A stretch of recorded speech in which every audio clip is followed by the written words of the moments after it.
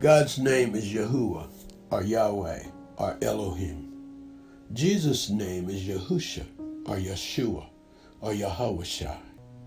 The Holy Spirit's name is Rosh HaKodesh. These are their original Hebrew names. I am come in my Father's name, and ye receive me not. If another shall come in his own name, him ye will receive. John 5:43. And the Lord spake unto Moses, saying, Speak thou also unto the children of Israel, saying, Verily, my Sabbaths ye shall keep, for it is a sign between me and you throughout your generations, that ye may know that I am the Lord that doth sanctify you. Ye shall keep the Sabbath, therefore, for it is holy unto you. Every one that defileth it shall surely be put to death. For whosoever doeth any work therein, that soul shall be cut off from among his people. Exodus 31:12 through 14. That most high in heaven, in earth, and in everywhere, you took the initiative to reach out to call me, even in my sin and selfishness, in order to bring me into your eternal kingdom through the work of Christ. I cannot fathom such love. And yet, Father, sometimes I try to hoard your grace. I sometimes try to put up walls of protection that I might keep hurt out and blessings in.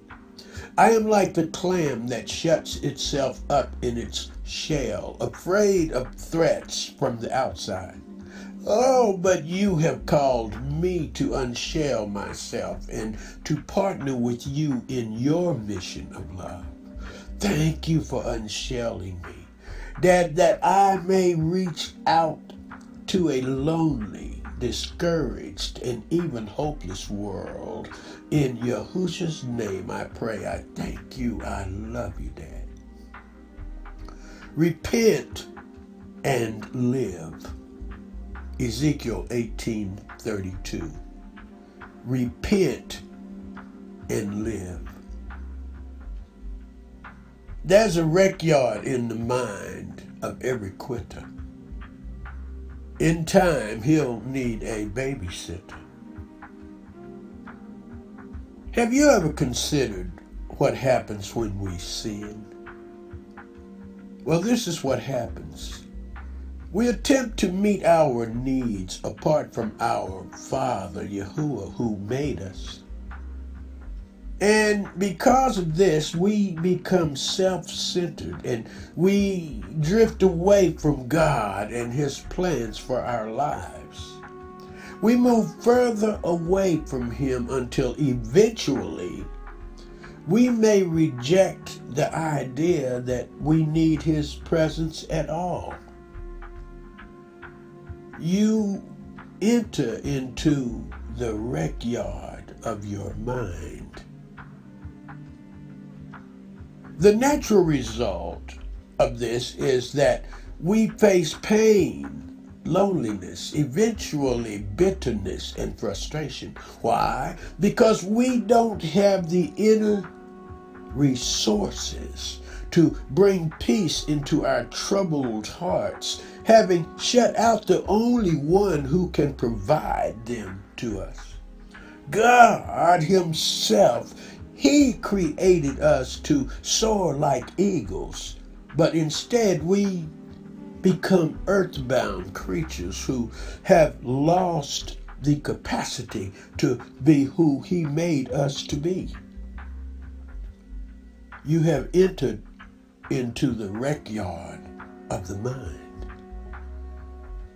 We've clipped our own wings by denying His leadership, which means we won't find the purpose and meaning He created us to enjoy. However, this empty restlessness is actually a good thing because it opens the door for Dad to make contact with us again.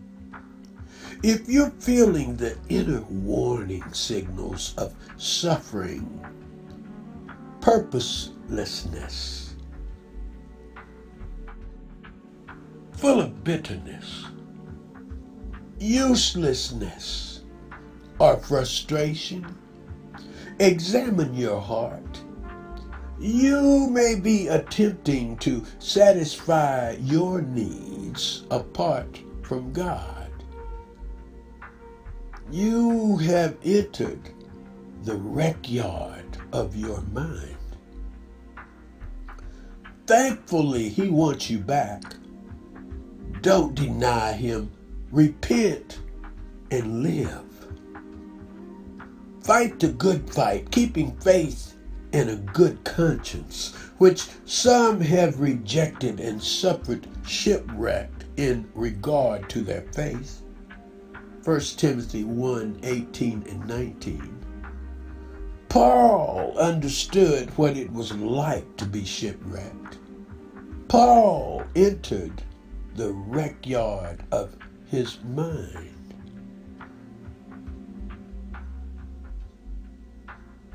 Paul understood what it was like. See? To experience such a long and terrible buffeting by a storm that the ship you're on comes apart beneath you. Paul understood what it was like. See, Paul entered the wreckyard of his mind. You're left floating in the turbulent waters, wondering if you will survive or be dashed against the rocks. You have entered the wreckyard of your mind. Of course, Paul was a literal storm and ship. However, he understood that many people have faced similar circumstances in their walks with God. They encounter tempest, and instead of trusting the Lord God Yahuwah through them, they turn to their own means of riding out the trials, whether it's through addictive substances or any other number of sins. Deep inside, they know they are not honoring God, and eventually the storm shakes apart their security, leaving them to sink between the swelling tides. They are in the wreckyard of their minds. Friend, if you're tempted to compromise God's principles because of a hurricane of adversity that developed in your life, don't. You truly risk running aground spiritually. Any other ship will fail you. But this storm has arisen to strengthen your faith in Christ. So do not abandon your Savior. Stay with Him and get out of the wreckyard in your mind. When you pray to Him, you might want to say to Him, Dad, thank you for your word. Help me to honor you, whether through submission or in standing with you. Please reveal my sin so I can repent of it and experience your peace. In the name of Yahushua, I pray. I thank you. I love you, Dad. You be blessed now. You hear? Peace.